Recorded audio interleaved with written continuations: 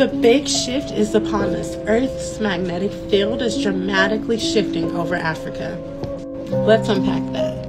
We are facing an anomaly over South Atlantic. Researchers are calling it South Atlantic Anomaly.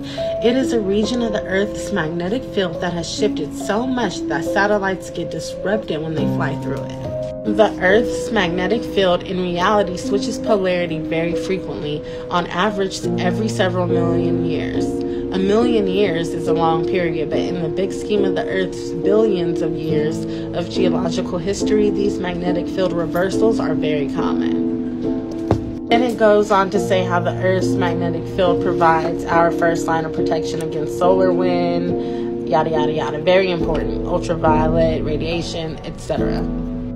While time will tell how bad everything is, it's evident that there's not much we can do to prevent the big switch from happening. So, that was in today's news. Do with that what you will. Don't say I didn't tell you.